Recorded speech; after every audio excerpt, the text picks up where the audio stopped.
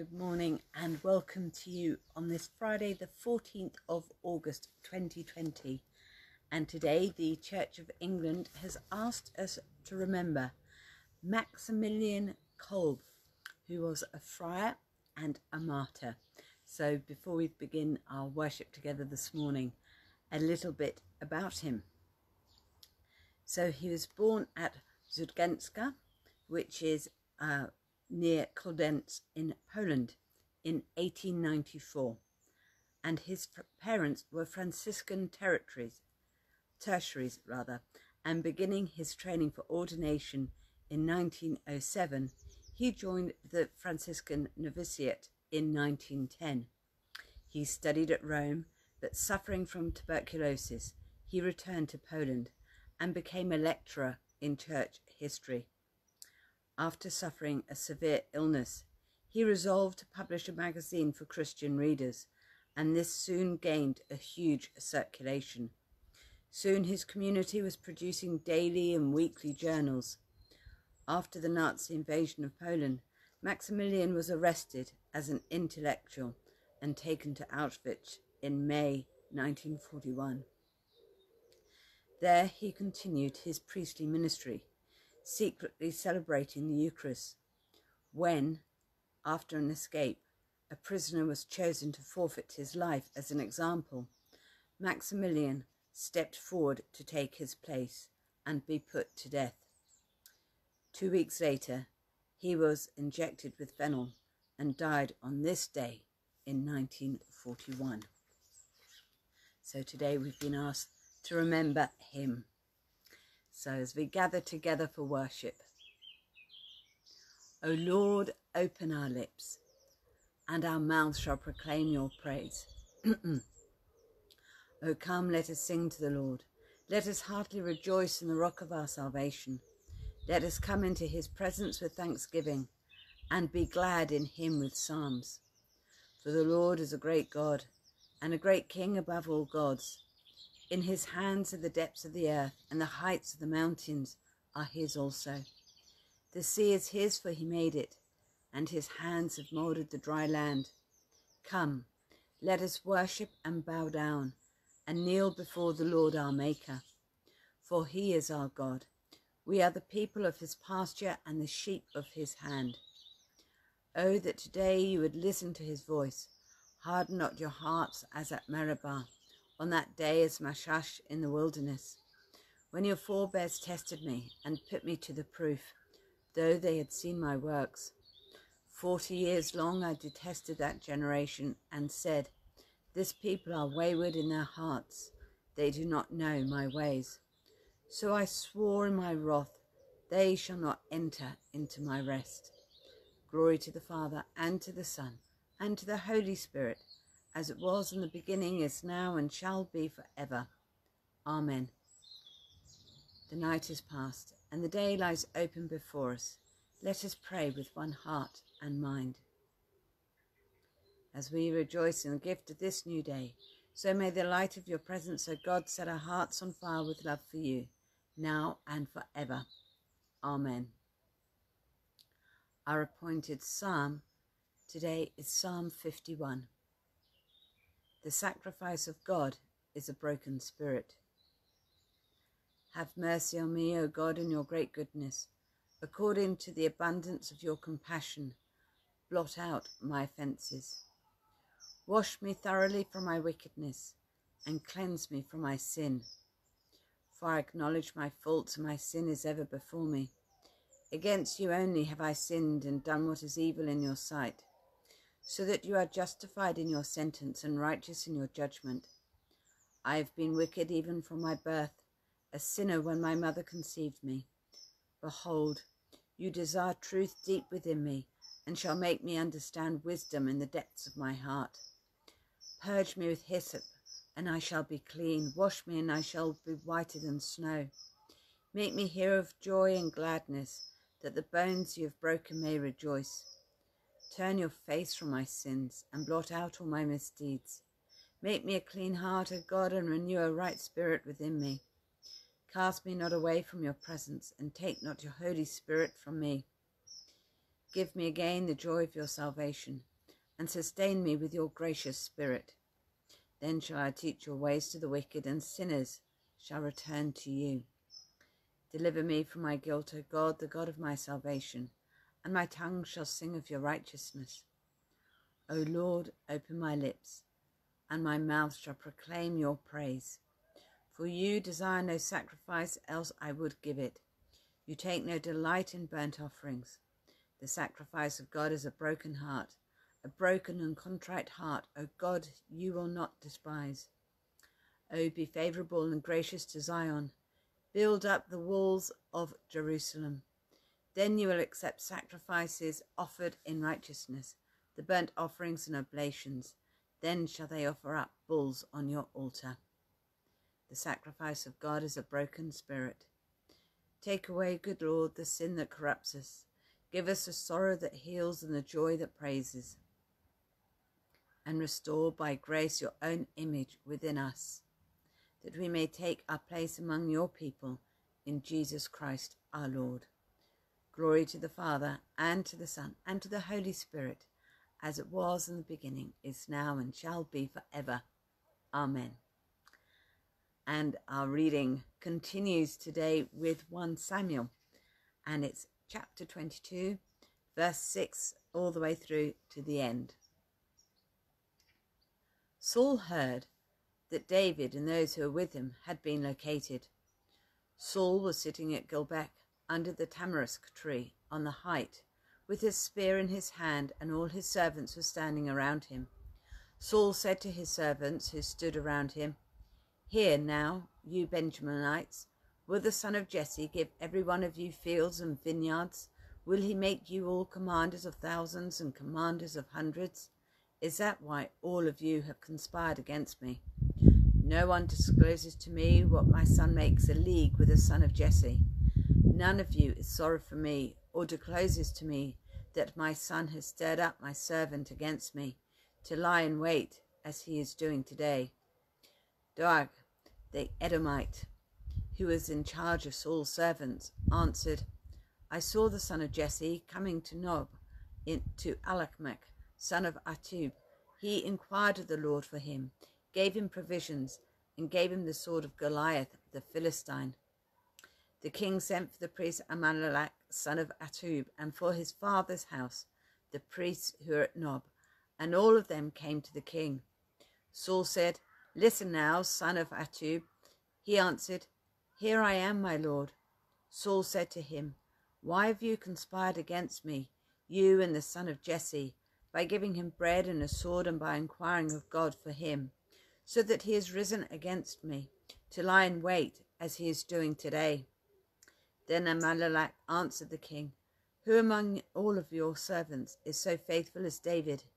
He is the king's son-in-law, and is quick to do your bidding, and is honoured in your house. Is today the first time that I have inquired of God for him?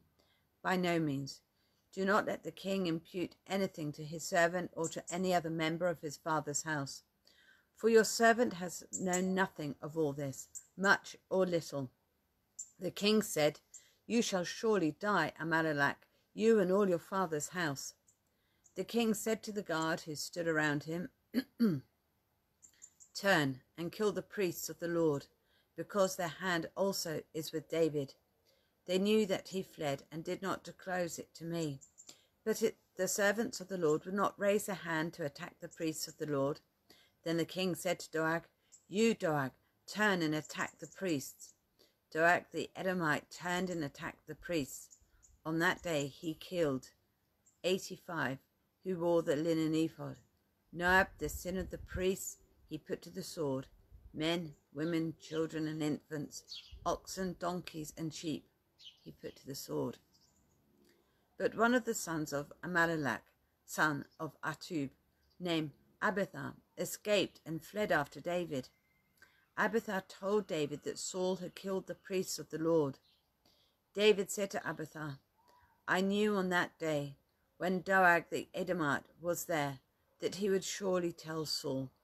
I am responsible for the lives of all your father's house. Stay with me, and do not be afraid, for the one who seeks my life seeks your life. you will be safe with me. This is the word of the Lord. Raise us up, O God, that we may live in your presence.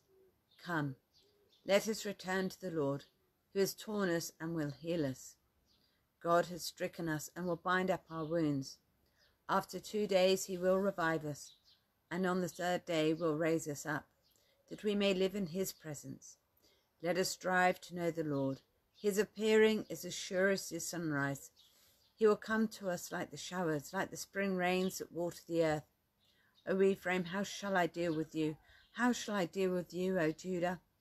Your love for me is like the morning mist, like the dew that goes early away. Therefore I have hewn them by the prophets, and my judgment goes forth as the light. For loyalty is my desire and not sacrifice, and the knowledge of God rather than burnt offerings. Glory to the Father, and to the Son, and to the Holy Spirit, as it was in the beginning, is now, and shall be forever. Amen. Raise us up, O God, that we may live in your presence. Our second reading this morning is taken from Acts, and it's chapter 2, and it's verses 37 to the end.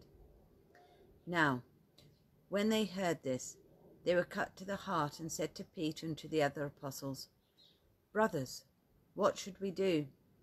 Peter said to them, Repent and be baptized, every one of you, in the name of Jesus Christ, so that your sins may be forgiven, and you will receive the gift of the Holy Spirit. For the promise is for you, for your children, and for all who are far away. Everyone from the Lord our God calls to him. And he testified with many other arguments and exhorted them, saying, Save yourselves from this corrupt generation.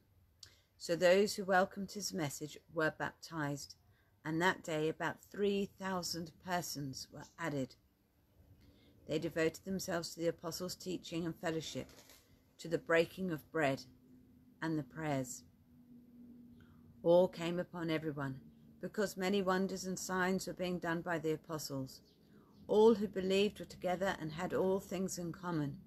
They would sell their possessions and goods and distribute the proceeds to all, as they had need. Day by day, as they spent much time together in the temple, they broke bread at home and ate their food with glad and generous hearts, praising God and having the goodwill of all the people. And day by day the Lord added to their number those who were being saved. This is the word of the Lord. Thanks be to God.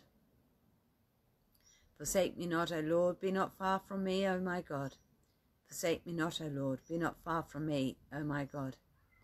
Make haste to help me, O Lord of my salvation. Be not far from me, O my God. Glory to the Father, and to the Son, and to the Holy Spirit.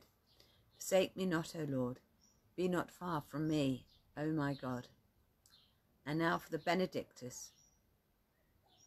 Give your people knowledge of salvation, O God, by the forgiveness of all their sins. Blessed be the Lord, the God of Israel, who has come to his people and set them free. He has raised up for us a mighty Saviour, born of the house of his servant David. Through his holy prophets God promised of old to save us from our enemies, from the hands of all that hate us, to show mercy to our ancestors, and to remember his holy covenant. This was the oath God swore to our father Abraham, to set us free from the hands of our enemies, free to worship him without fear, holy and righteous in his sight, all the days of our life. And you, child, shall be called the prophet of the Most High, for you will go before the Lord to prepare his way, to give his people knowledge of salvation by the forgiveness of all their sins. In the tender compassion of our God, the dawn from on high shall break upon us, to shine on those who dwell in darkness and the shadow of death, and to guide our feet into the way of peace. Glory to the Father, and to the Son, and to the Holy Spirit, as it was in the beginning, is now, and shall be forever. Amen. Give your people knowledge of salvation, O God, by the forgiveness of all their sins. Let us pray. Heavenly Father, as we come together this morning, we pray for the day that lies ahead. Wherever we may be and whatever we may be doing, We pray that you walk with us, go before us and support us. If we may be stuck for words in a conversation, we pray that you will provide those words. May this be an opportunity to deepen our relationship with you, O Lord,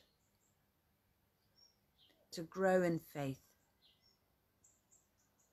and to discern your will in this place. Lord, in your mercy, hear our prayer. And at this time, for many it's a time of harvest, we pray particularly today for our farmers, giving thanks for the rain of the last day or so, for all those who work picking our fruit, here locally, all the strawberry fields and the strawberry farms, the vineyards, the orchards, where so many apples, pears, plums, cherries are growing. We give thanks for all those who process our food, for those who pack them, for those who deliver them to our shops, supermarkets and markets, who work tirelessly behind the scenes. And we remain mindful of those farmers who perhaps haven't got enough helpers or workers, who are anxious about their fruit on the trees. For all those who continue to work in our supermarkets. Lord, in your mercy, hear our prayer. And we continue to pray, not just for our farmers, but also those who work, our fishermen and fisherwomen, those who are out on the trawlers. We pray for them today.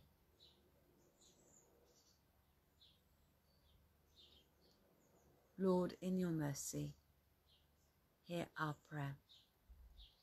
We continue to pray for all those who at this time are struggling in body, mind or spirit. For those known to us who today are feeling unwell. For those who may be struggling either with their physical health or their mental health. For those who continue to struggle with this virus. We pray particularly for those places where there might not be a sufficient healthcare system to support them.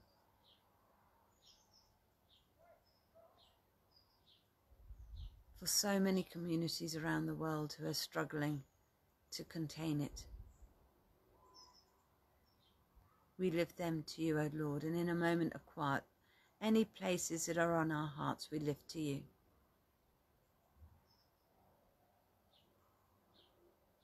Lord, in your mercy, hear our prayer. We continue to pray for our church, for Justin, our Archbishop, for Rose, our Bishop, for Joe, our Area Dean, and for all those lay and ordained who minister across our benefice. Pray for our congregations of St Dunstan, St Mildred's and St Peter's, for our wider community. And wherever you may be this morning, we just pray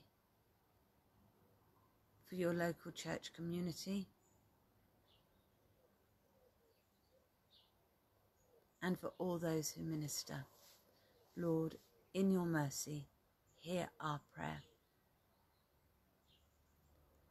And we pray for all those who've gone before us, for those who have lost loved ones, for those whose anniversary of death falls at this time, and for those who are preparing for funerals. Lord, in your mercy, hear our prayer. And we continue to pray for all those students who had their A-level results and BTEC results yesterday. For those who may well be celebrating that they've got opportunities in September. But we pray for those who may have been disappointed that the grades weren't what they needed. And we pray for wisdom for next steps. So in a moment of quiet, we name any young people known to us who might be struggling as to what to do following their results.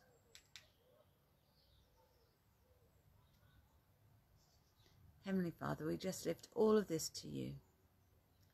Accept our prayers for the sake of your Son, our Saviour, Jesus Christ. Amen. And our collect for today. Almighty God, who sent your Son, your Holy Spirit, to be the life and light of your church, open our hearts to the riches of your grace, that we may bring forth the fruit of the Spirit in love and joy and peace. Through Jesus Christ, your Son, our Lord, who is alive and reigns with you in the unity of the Holy Spirit, one God, now and forever. Amen. Let us pray with confidence as our Saviour has taught us. Our Father, who art in heaven, hallowed be thy name. Thy kingdom come, thy will be done, on earth as it is in heaven. Give us this day our daily bread, and forgive us our trespasses, as we forgive those who trespass against us. Lead us not into temptation, but deliver us from evil. For thine is the kingdom, the power, and the glory, for ever and ever. Amen. And the Lord bless us, and preserve us from all evil, and keep us in eternal life. And the blessing of God Almighty, Father, Son, and Holy Spirit be with you and all of those that you love and pray for this day and always. Amen. Just have a moment with the bird song.